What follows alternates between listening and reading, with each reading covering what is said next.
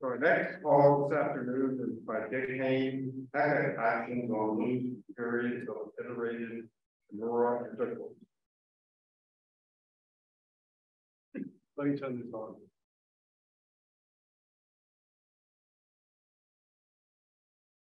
I'm very happy to be here. I guess like most people who are coming from places where it's colder. And I guess this is the first time I've been here in reality. Last year, I guess I was in virtual, maybe 2 years ago. So I want to talk about Hecke actions on things as close as you can get to pi1 without doing it on pi1, because there are issues I'll explain with trying to do it with the fundamental group. So before I say much more, let me just say what iterated integrals are. Maybe this is the way I make a living by studying these things. And I'll just give you the definition just so you know.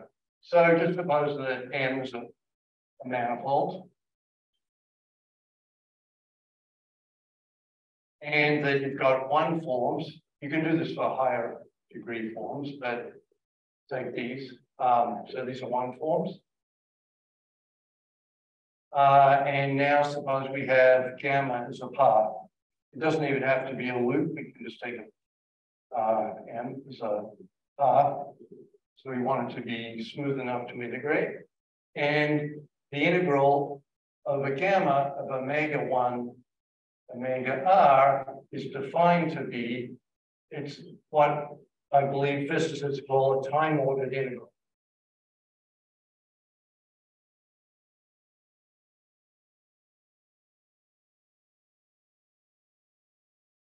Oops.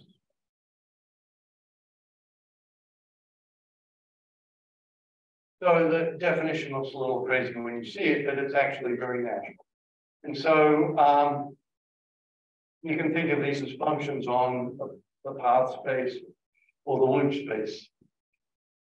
So, so what's an iterated Shimura integral?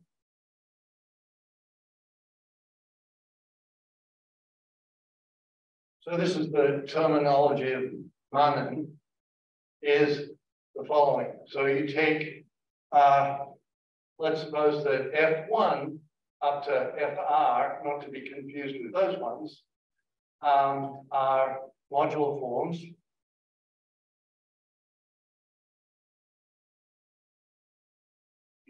Of SL2Z, so of level 1. You can take, later on, I won't do it explicitly, but you can do it higher level, characters, and so on. And so these are functions on the upper half plane. So Fj takes the upper half plane to C, and it satisfies the usual transformation law. And so we can set up in each of these, let's say the weight of this one is Mj. So the modular forms have a weight. And I'm going to set omega Fj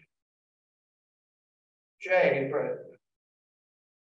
So if F has weight M, I'm going to define this to be the differential form, F of tau, that's the parameter in the upper half plane, tau, and the J minus 1, T tau. And so here, 0 is less than J, is less than the weight of F. So F here is also a modular form. That applies to all of these guys here. And an iterated Shimura integral is just an iterated integral of these guys. So an iterated Shimura integral is just gamma goes to the integral over gamma of omega F1, 1, J1, F, Fr, Jr. Don't worry, I'm not going to get too heavy into the notation.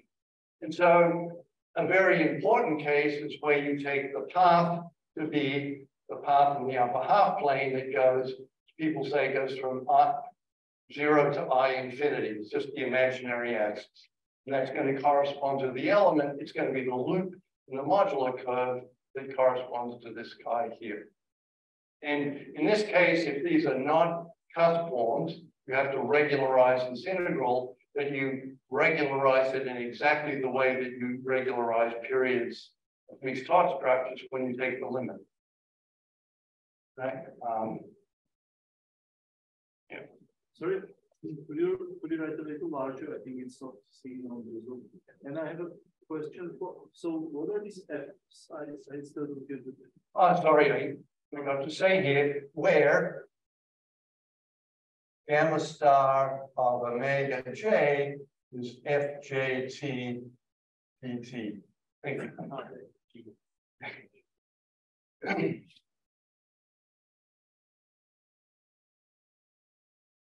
So in this case, for example,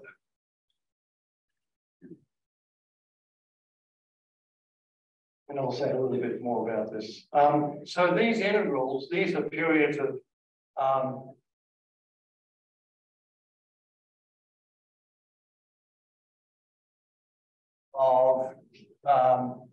the mixed Hodge structure on the relative unipotent completion of SL2Z. So in this case, you would want to take paths that the base point would be some tau 0. You would integrate to gamma of tau 0, and that would be the value on that path. And so the functions themselves are elements of the coordinate ring of this thing. I'll define that later. In fact, I'm going to define a larger version that I typically use. Read my notes here. So,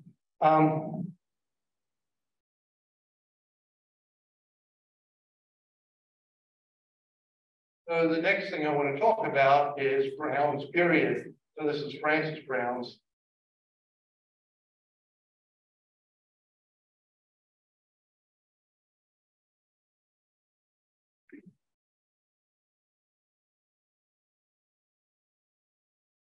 So I'll just give a very special case, just one example, but lambda f, so f is a modular form.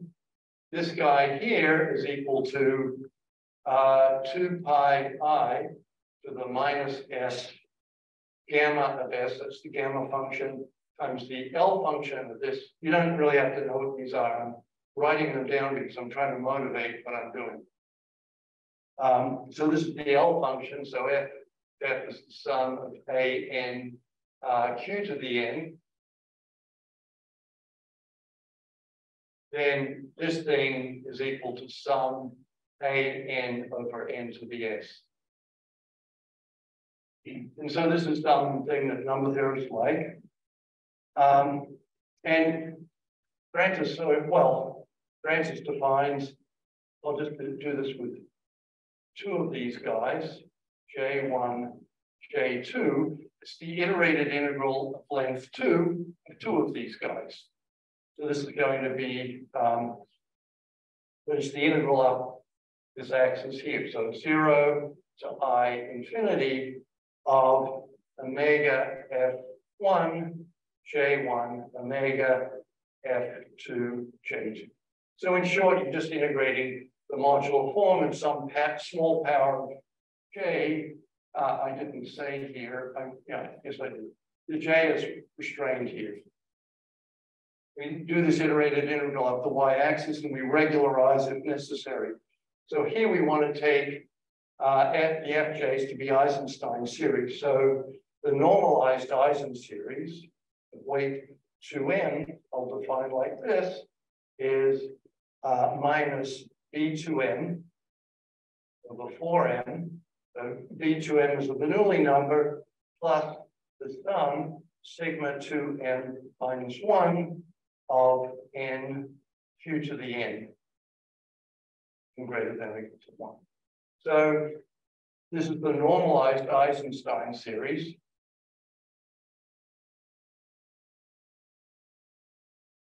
Weight 2n. So this is a modular form.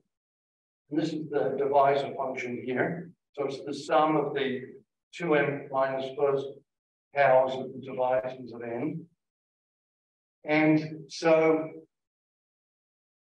what Brown did was do the following computation of twice iterated integrals of Eisenstein series.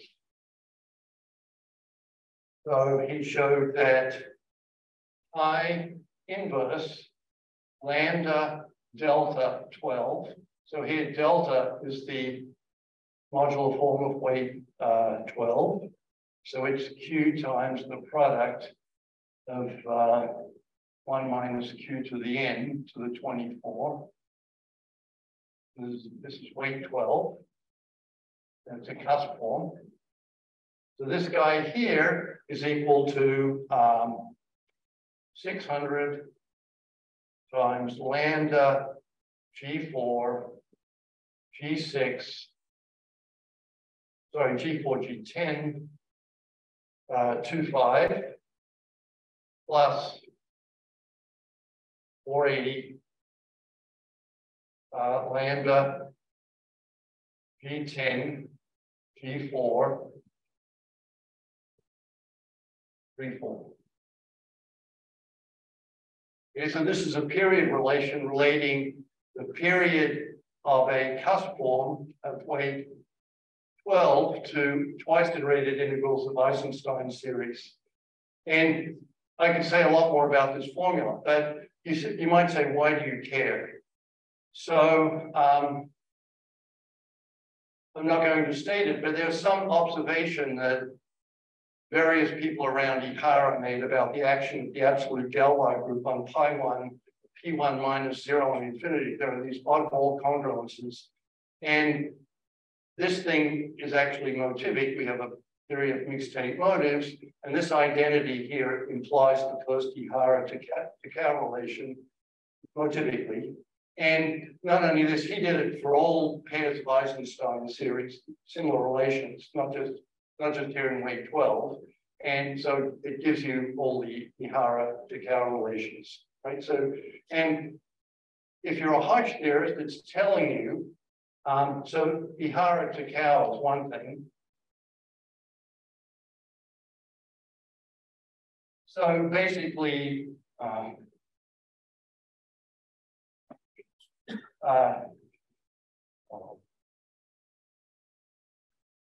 sorry, we got to have to spell it to Cow.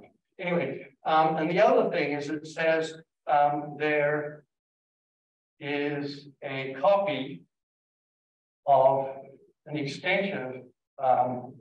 It actually says that Galois theoretically and Hodge theoretically cuspidal and SL2Z S10 of the standard local system into this extension into Q in the coordinate ring of sorry, I have to put it inside the coordinate ring of this relative completion SL2Z, which I'll define later on. So what is the 12? Sorry? What is the 10 twist, 10 twist Q of 12. So this guy has weight 11, this has weight minus 24, so this has weight minus 13.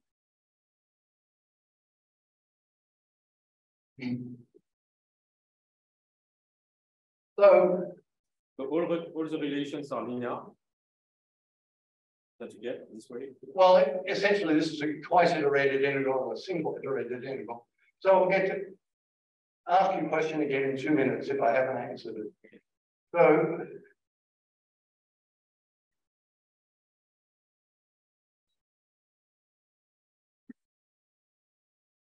So anyway, all of these extensions that you find here conform to conjectures of Valenson. So there's conjectures about which extensions you can get of Q by motives of cusp forms, exactly how many you should get. And maybe I don't want to go down this rabbit hole, but basically there's a theory of mixed-tape motives, and Brown proves that pi1 of p1 minus 0 and an infinity generates that category. Their periods are multi-zetas. So his program is to do the same for the motives of modular forms. So you take the relative completion of SL2C, which I will do. I'm going to find a bigger one. And you look at its coordinate ring, and you could say, look inside the category of mixed Hodge structures and say it's going to generate some tannakian category, and that should be the category of what he calls mixed modular motives, unramified over Z. And so you want to be able to find all these things that Beilinson predicts, and not anything more. So,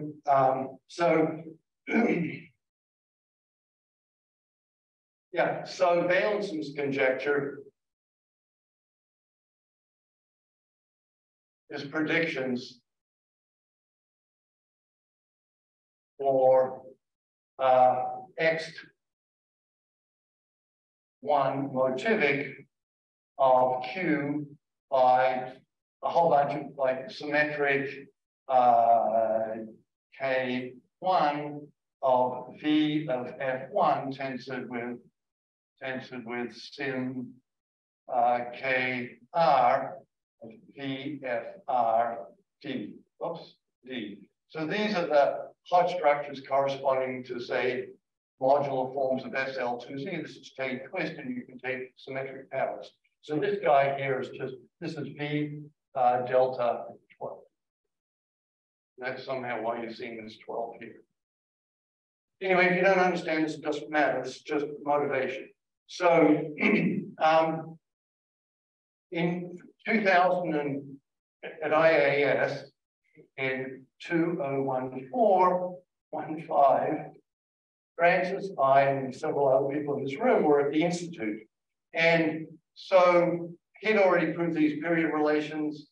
Matsumoto and I had already done the applications. And he asked me a question. He said, so all of these guys that we're finding that are absolutely consistent with Beilinson's conjecture, all sitting at the bottom of this thing. They're easy to find.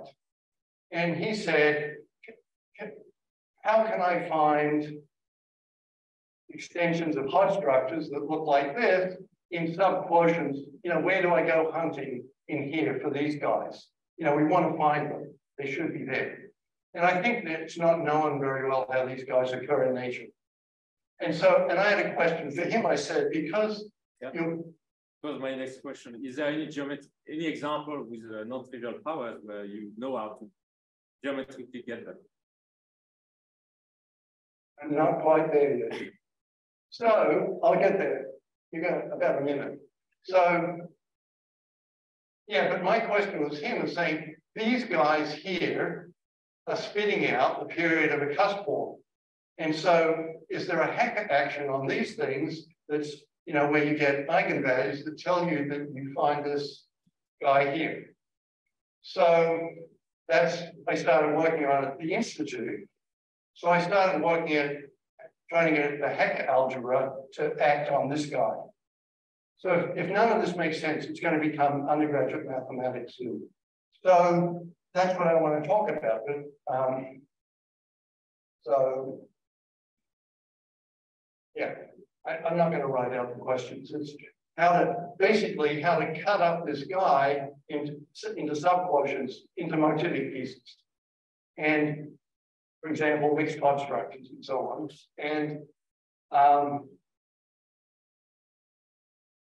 And can you explain these period computations by a Hecke action? So, so let me talk about Hecke operators. I try to distance myself from anything I do by saying, for example, here I'm a topologist. I've never taken a course in number theory. I just hang around the wrong people. It's an occupational hazard. So, okay, operators. So this stuff, again, it's elementary now. So I'm going to use the notation y to be equal to what some people have been calling y of 1, and which is also known as M11, and it's equal to SL2Z. I'm going to take the orbifold quotient of the upper half plane, and it's also C2 minus, if I use coordinates UV, it's going to be, what is it? B squared minus 27 nu cubed, 0. The discriminant locus, modulo GN. Again, stack quotient, right? So, and I'm doing everything here over C below. So this is just the modular curve, moduli space of elliptic curves. And it's also equal to, and here, it's just a set of lattices in C modulo iso.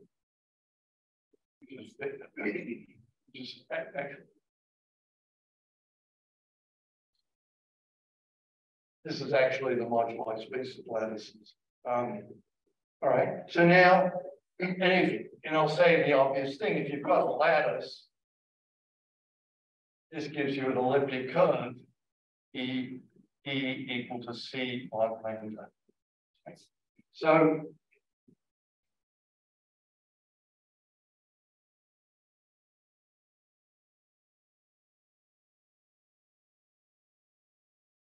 let me describe what Tn is. So Tn is, so n is an integer greater than or equal to 1, though 1's not very interesting. So you've got y here, and I'll call it cov n here and y here.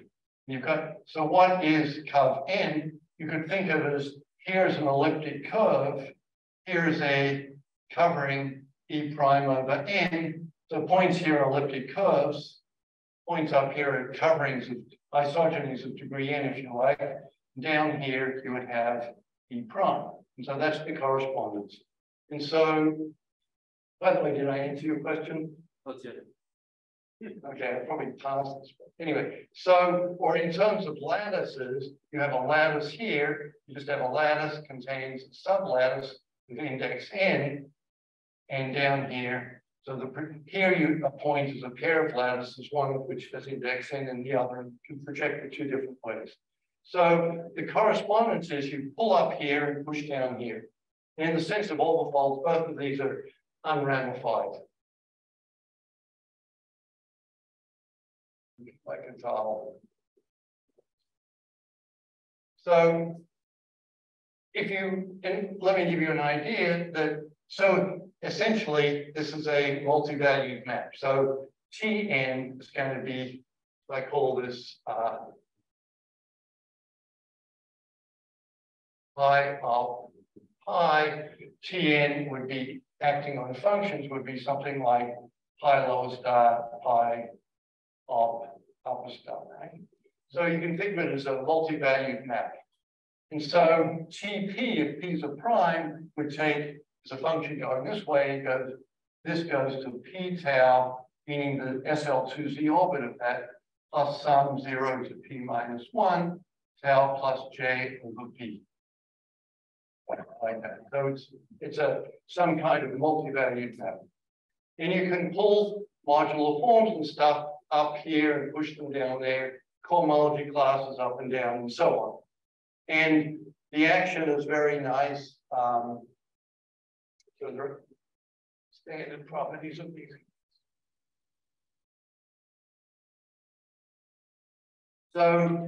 So these act on things like modular forms and things like the cohomology of y with coefficients in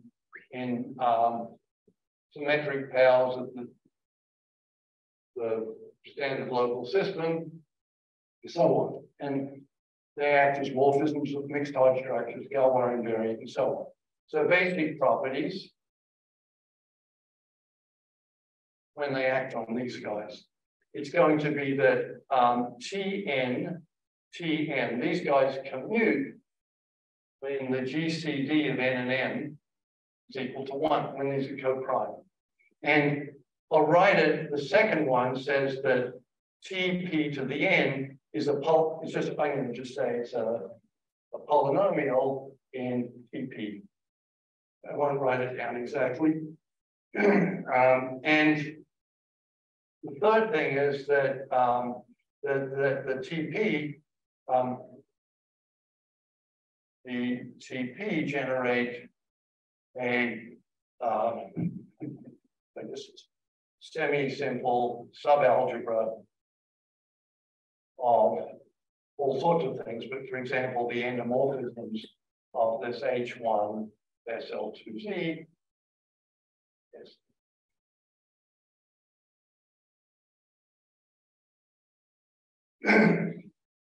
And this stuff got a long and glorious history. And you have the Hecke algebra, if you like. In some sense, you could take it to be just polynomial algebra generated by the TPs such that P is prime.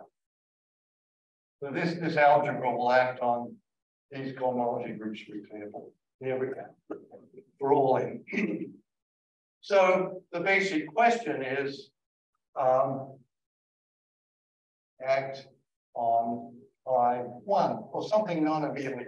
So I'll consider these to be abelian invariants or something, or on this coordinate ring of G, the completion of SL2Z. So when you try to do this, you run into an incredible mess. So this is, I spent half my time at the Institute. I wasn't a total waste doing this, but you can imagine here's Y, here's Y, and here's this guy up here. So this is, you have a nice loop here, and this point's going to go over to a whole bunch of points here. There'll be a whole bunch of points up here. And this thing might move to a loop here and something like that. And, you know, and it'll go down to all sorts of paths and things, you know. So it end up, you have a big problem with base points. You get a mess. So you can try to do it by being clever, and it doesn't work. Well, I couldn't make it work. So what do you get when you forget base points? Well, 3 homotopy classes of maps of the circle into X is just equal to conjugacy classes.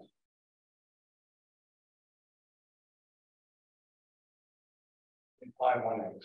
So why not do it with conjugacy classes? Then there's no base point issue.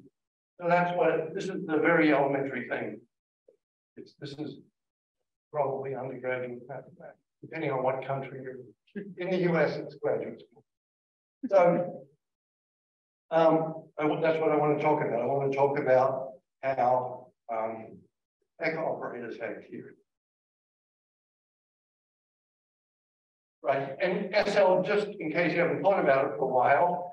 So notation, first of all. I'm going to abuse notation. So in the paper, I use 2 different fonts, but lambda of X is going to be just this guy here. So if X is a space, this will be 3 homotopy classes of maps of S1 into X. And this works even if X is not connected.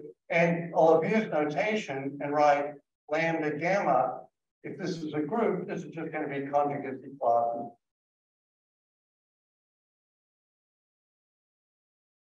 Yeah, right? Instead of, and so this is saying that lambda of pi1 of X, provided the space is connected, this is lambda of X.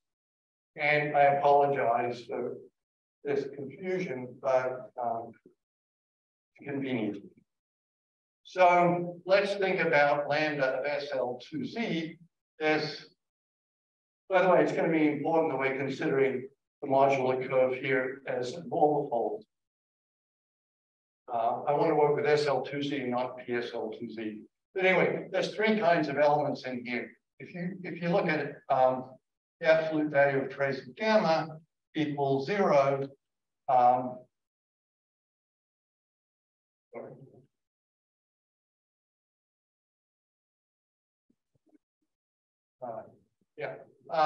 Yeah, I think it's 0. This means that gamma is torsion, so it fixes a point. You've got absolute value of, maybe there's 1 here as well. I think it means order 4. This should mean this is order 4, order dividing 4, order dividing 6. Absolute value of trace of gamma equals 2. This is parabolic, so it's essentially something that looks like 1, 0, 1, n, conjugate to something like that, plus or minus. And then you've got the absolute value of trace of gamma bigger than 2 These guys here, this is the generic situation. These correspond to closed geodesics. Not necessarily prime. And I should point out that it's a little wrinkle because minus the identity activity. These correspond to horocycles. These are just forces.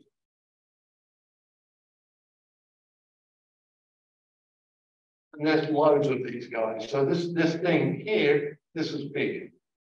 So I'm going to take, okay, so let me state the theorem. The first theorem, and this is actually not that hard, is each Hecke operator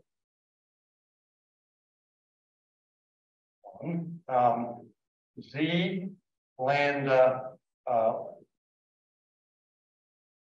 call it Z lambda Y. So if you like, this is Z lambda SL2Z. It acts on this. It also acts on Z lambda SL2Z hat. Note that the hat is outside the SL2Z. So this is not SL2Z hat. This is SL2Z hat. And the Galois group actually acts on this guy, the absolute Galois group. And these Hecke operators all commute with this action. We also have that Tn and Tm commute when n and m are relatively prime. And 3, I'll just say it this way here, and I'll explain it better later on, I hope. Tp to the n is not equal to 0, n bigger than 1. This is odd because, so in the classical case, Tp to the n is polynomial in Tp, so they commute. And here they don't. And I will give you an idea why this is true in a little bit.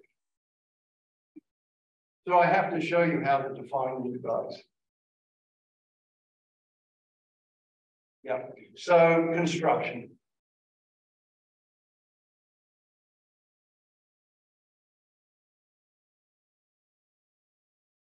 So,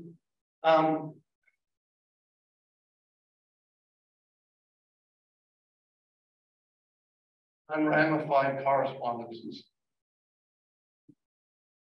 So by this, I mean I've got some space here, space here, space here, and I have these are both unramified coverings. And so pi unramified. And so what I want to do is just pull things up here and push them down here. In fact, I don't really need this to be unramified yet. So now with loops, I know how to push loops forward. So I want to define, maybe I'll call this thing F. And so I have to define F star, sorry, F I want to define to be equal to something like pi prime lower star pi upper star, right? You're going to pull something up here and push it down there. And so with loops, pi prime lower star takes lambda of u to lambda of y. That's easy. Just you got a loop here, just project it down. So I have to define pi upper star. And this is remarkably easy and natural. All you do, I'll explain it in 2 different elementary ways. So, pull back. So I've got, suppose I have an unramified cover over X, phi, and I've got a loop, so that's a map of S1 into here. I can just pull the covering back. And so every covering of the circle, every finite covering, yeah, these are unramified and finite. this is just equal to a disjoint union of S1s, and this map here will be just a disjoint union of alpha J tildes, right? So this covering breaks up, and so the definition is that pi upper star of alpha is just the sum of the alpha J tildes, which is in Z lambda. Right, so we know how to define pullback, we know how to define push forward, so therefore we know how to define Hecke operators, because I told you that Hecke operator was. So you do not put multiplicities corresponding to this. Sorry? You do not put multiplicities corresponding to the degree of the covering. No, you just, that's actually an interesting thing. So I took this example out, but I'll put it back in again. Yeah, so let's just do a stupid thing. So there's an important point here. It's related to the fact that. So F goes from Z of lambda.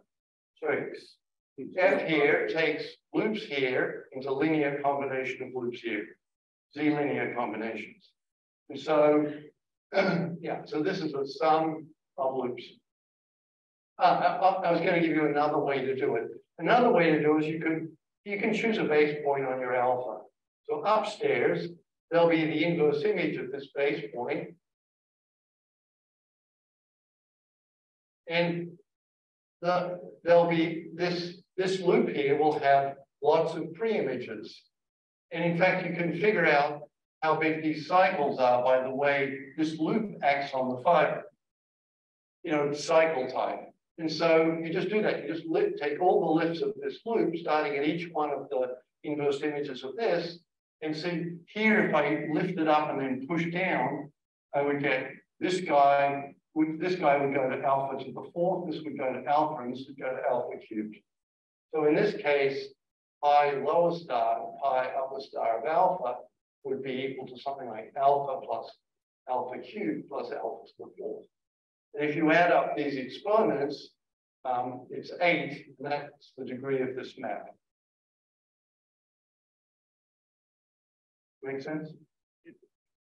So in this case, if I just took a circle, what is lambda, C lambda of S1? It's just Laurent pole, it's just, this is the abelian group, so it's the same as pi 1, so it's ZTT inverse, right? So when you pull up and push down, you just get some Laurent polynomial. But it's much more complicated. In fact, it's so complicated for SL2, I don't understand it. I didn't. All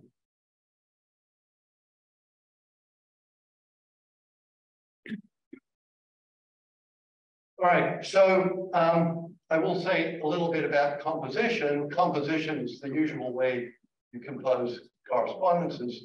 I will not say much. You P, if this is F, and that's G, you can take up here, you put U crossed over Y and V. You've got that. This is an unramified correspondence. So this whole thing is G circle F. Okay, so you've got correspondence. And things work nicely. You've got G circle F is equal to star is equal to, so acting on lambda.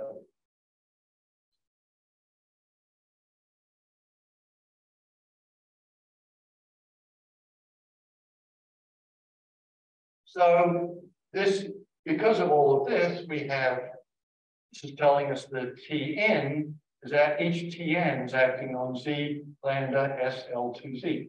I should say it's also an exercise in covering space theory to give a group theoretic formula. You don't need any topology. It's just a bit of a pain. It's just a little ugly. But so you can.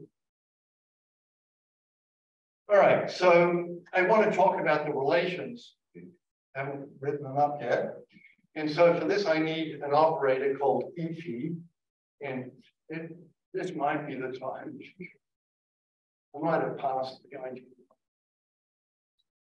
So the operator EP. So EP, so P is prime.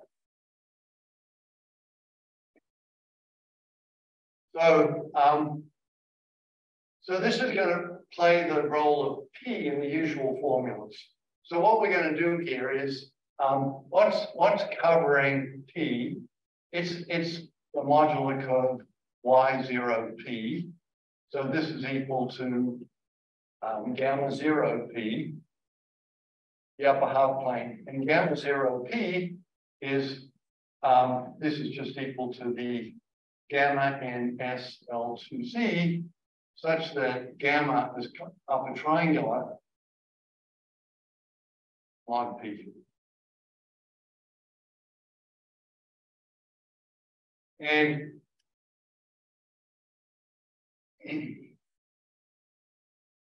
so I've got a projection down here, pi, and here's y, our modular curve.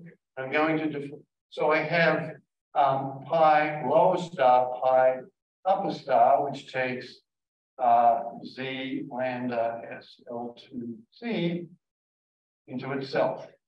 And EP is by definition pi lower star, pi upper star minus the identity.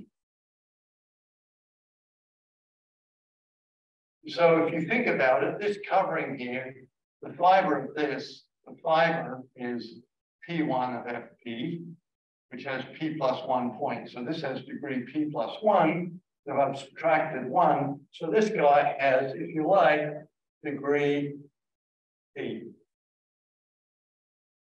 So this is my generalized P. And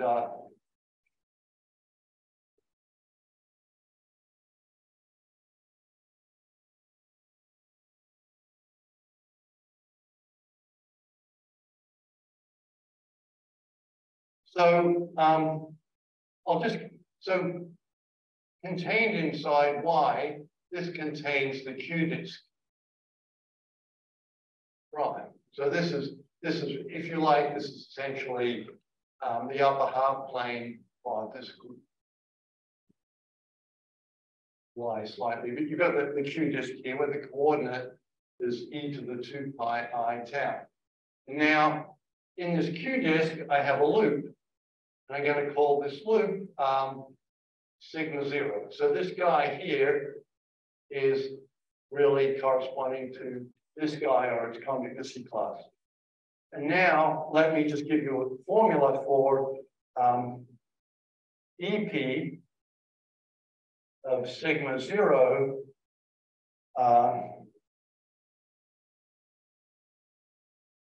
to the n is equal to P times sigma 0 to the n, P divides n, and it's sigma 0 to the np, P does not divide n. And TP, and TP, it's really easy to compute these. I can say why if you like. Probably the best use of my time is equal to sigma 0 to the np plus E of sigma 0. Okay, so for example, in this case, this would be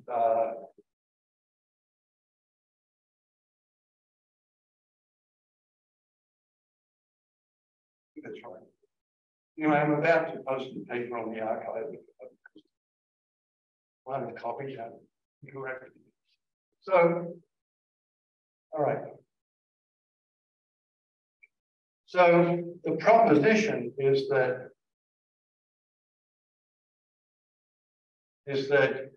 TP to the n, circle TP is equal to TP to the n plus 1 plus TP to the n minus 1, circle EP. So if you look in the standard case, and there's usually an operator RP here. It doesn't play a role here. If we rescale a lattice, it doesn't change anything. But this guy plays the role of P. So there's a P there in the formula. And so, for example, so this is easy. When I say easy, I mean it's completely elementary. So, so in particular, TP squared is equal to TP minus EP. And it tells you that so this implies that TP squared, TP, is equal to TP EP. And if you go over here using these formulas, you can easily check that this is not equal to 0. You can use this to show that TP doesn't commute with any power. So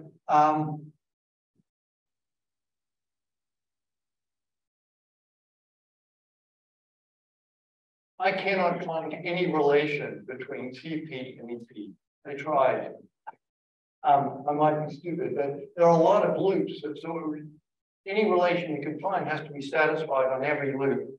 And the conjugacy classes in SL2Z are very rich.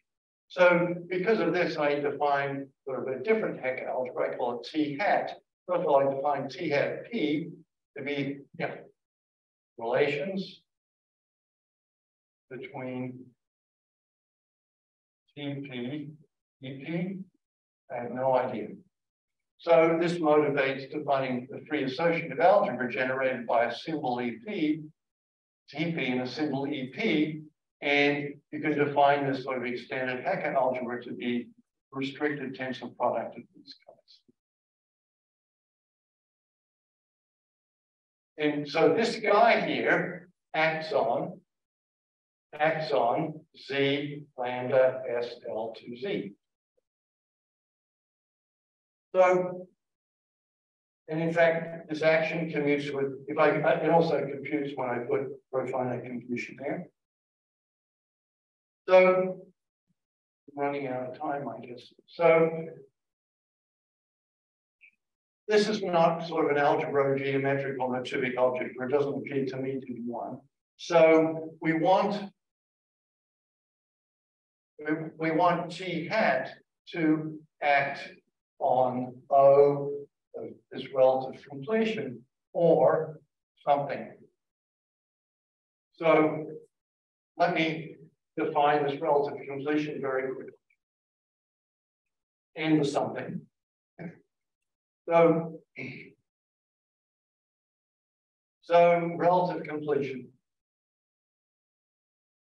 I might have to call this big relative completion. So let me give you the general story. So what do? You have a discrete group, gamma. So this is the input.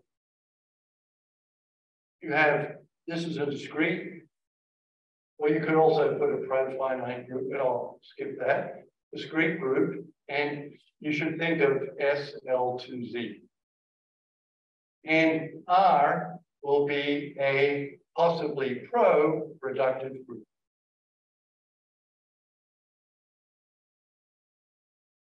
And so here you should think of and I'll make it over Q, SL2 over Q, or we could take SL2 cross SL2 Z mod N. So any finite group you can regard as an affine group. Just take the dual of the group ring, so functions on the group. Or I can take the inverse limit of all of these, and that would be a pro-reductive group, SL2 Z hat. This is just the inverse limit of these guys. And so this is a pro-reductive group. And the third thing is you need a homomorphism from gamma into the Q points of R that's Zariski dense. And the diagonal homomorphism, well, here it's clearly Zariski dense, but it'll be Zariski dense here because you'll fill up this guy pretty quickly, and the congruent subgroup is Zariski dense in here. And so you've got this guy. And so what is the relative completion? What did you write in the second? SL2 times SL2 over this is SL2, and this is SL2 over Q. This is SL2 crossed with SL2 Z mod N. Z mod N, okay. Yeah, so it's a finite group, so regarded as a affine group. And here, this is the inverse limit of all of these. So it will be SL2 plus SL2Z hat.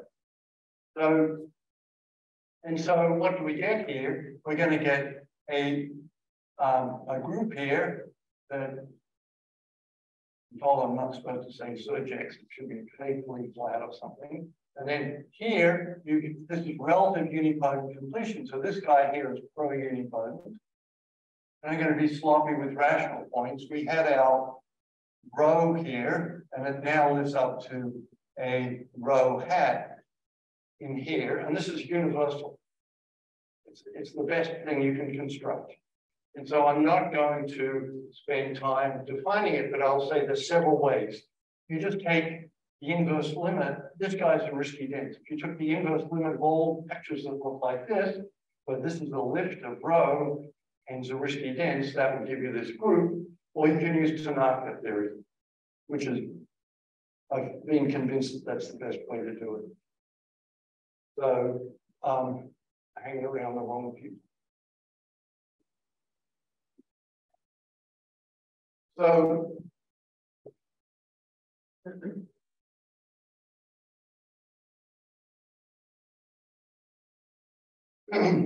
and so, yeah, and so this completion here, I will call Gn. If I complete with respect to this, I'll call this one G. So this is just the n equals 1 case. This is G1. This is the guy we usually use. But to do Hecke operators, the functions on this completion get mapped into this guy by Tn. You force to take this bigger completion. I will say something about it. If the Lie algebra, so we're going to work with this guy. I'll tell you what the Lie algebra of this is. The coordinate ring of this is just the direct limit of these guys. So let me just, so the Lie algebra, yeah, UN, so U is equal to the Lie algebra of U, UN equals the Lie algebra of UN, the unipotent radical of Gn, and this is just the inverse limit of the UN. So I'm going to just tell you what these guys are. They're all free. No relations.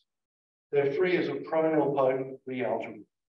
To give you an idea what they're like, is that H1 of UN is equal to the direct sum of a chi. These are characters of SL2Z mod n. H1 of the principal congruent subgroup of level n with coefficients in direct sum over m. Sn of H. And then you take the chi isotypical part. So that's where SL2Zn is acting essentially via this corresponding representation. Then I'm going to take this here. So this is a representation of SL2, and this is a representation of SL2Z. So this guy contains all the modular forms, the motives of all modular forms of level dividing n. So when I take the limit, I'm getting all modular forms of SL2Z at full levels. They're sort of generators of this Lie algebra. And it's free, so this guy is enormous. And I should say the weight-rated quotients of this contain all these sort of Hodge structures of the type that valence is interested in. So I'm going to define, and the coordinate ring of Gn, it contains iterated Shimura of level dividing n. There's more stuff in here. And so,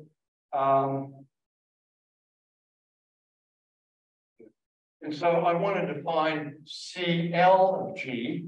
this is equal to the class functions. So these are the, this is just O of G, and you just take the G invariants where this is acting by conjugation.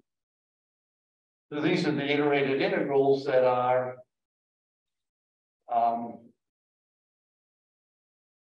whose value on a conjugacy class is constant, and this has a canonical mixed Hodge structure. And so it's independent of the base point. But a couple of minutes, I guess. So, and I will say also, if I take CL of G and I tensor with QL, so this will be thinking of this thing as a Q vector space. So here I probably should have put tensors. If I tensor with QL, this has a natural Galois action that's going to be compatible with the Galois action on conjugacy classes. So any of these guys can be evaluated. This guy can be, this guy maps into Z lambda SL2Z Q, or in this case QL. But I should have drawn it up here. This Galois action is dual to the Galois action here.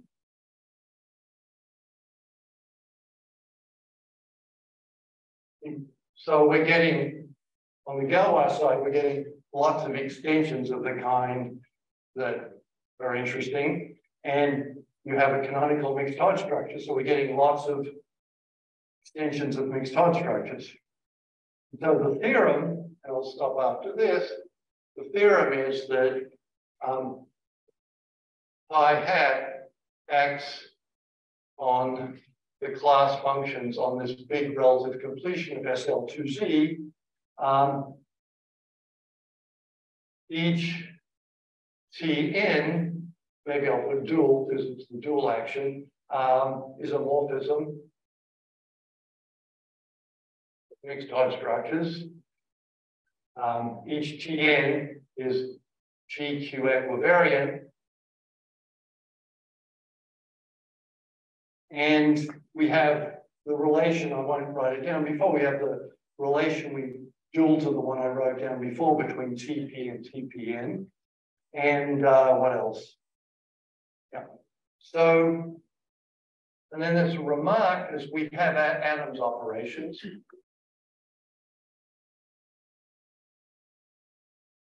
So you can just take it from lambda of anything, lambda gamma, into lambda gamma. It just takes the conjugacy class of alpha, I'll call it CK.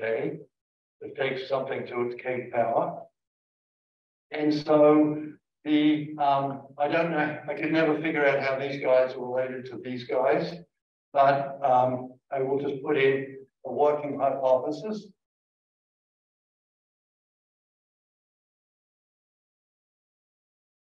It is that the Mumford-Tate group of G with the appropriate base point is equal to the Mumford-Tate group of CL. So maybe I should put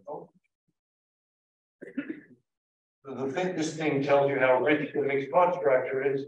The class group of G, and this should be the commutant